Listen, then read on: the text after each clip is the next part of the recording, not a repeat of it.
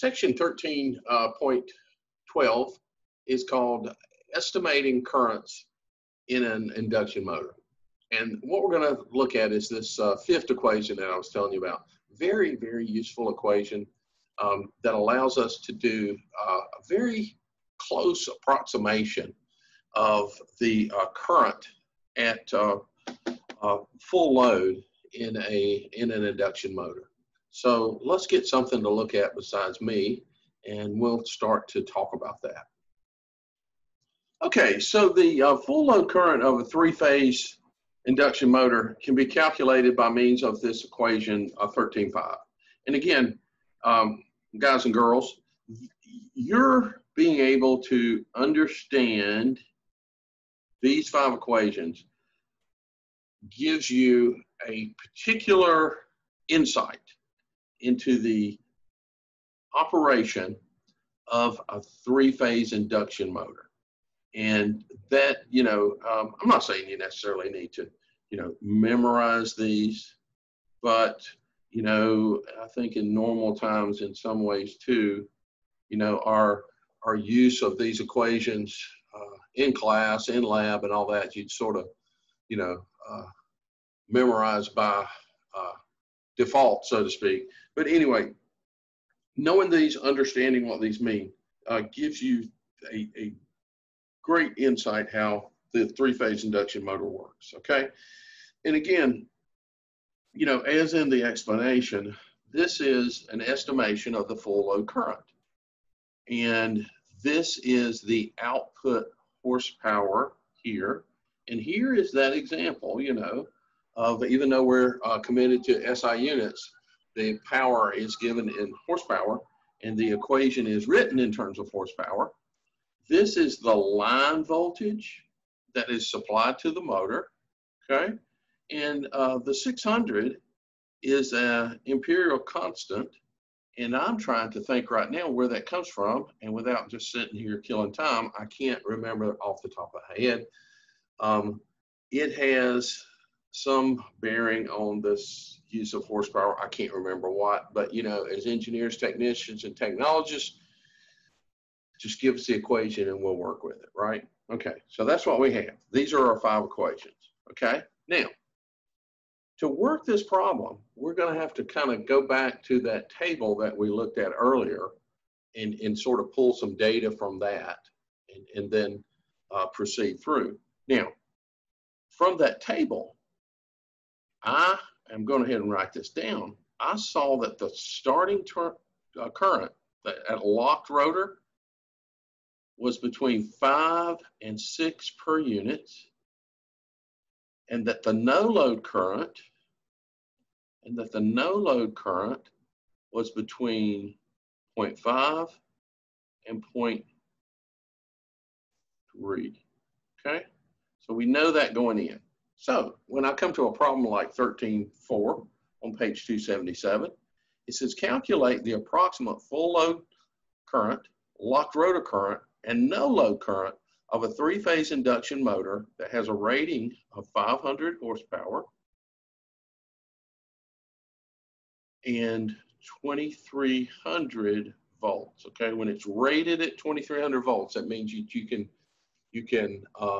up to that amount, apply to that motor. Okay, now, how many 500 horsepower motors have you run into?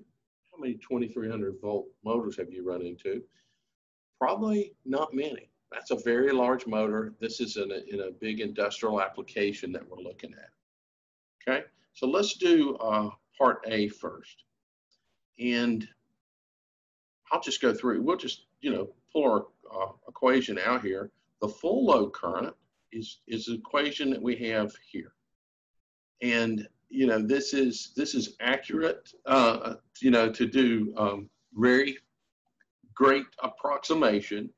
And so 600 is a constant, 500 horsepower given, and then divided by 2300, which is the rated voltage. And when I plug and chug here, I get 130 amps is the full load current. Okay, now, if that's the case, if the full load current, and that's where what I base everything off of, then if I want to know the no load current for this, I can use my approximation of 0.3. So the current, and again, that came from a table that we looked at in the earlier section. So current at no load is 0.3 times 130 amps, or 39 amps. 39 amps is needed just to make this motor turn, okay? It's not the operating current, it's the no load current. The starting current, and let's see, locked rotor, locked rotor. The starting current is the 5 to 6. So if I'm trying to specify circuit protection or whatever, I'm going to go with the higher one. And I'm going to say it's going to be 6 times the full load current, which for this would be 780 amps. A lot of current, right? And so, you know, we need to be able to know that, to have an estimation of that. And, you know, everything needs to be sized in according to that. So that's a very useful application for us. All right. Now, part B of this, if I can find space here, this is what is the apparent power. Now, regardless if you're up to speed on, you know, 3 types of power: apparent, reactive, and true power. I'm going to go ahead and work this, but you know the true power, the reactive power if it's inductive, and the apparent power, which is the vector sum of those. And so in this particular case, he says estimate the apparent power drawn under locked rotor conditions. Okay, well, for this problem, it's the apparent power is going to be the square root of 3 times the voltage times the current. And under locked rotor conditions, the voltage doesn't change. And the current is 780 under locked rotor. So it would be 3,100 kilovolt amps approximately. Okay. And then the last thing it says is state the nominal rating of this motor expressed in kilowatts. Easy peasy, right?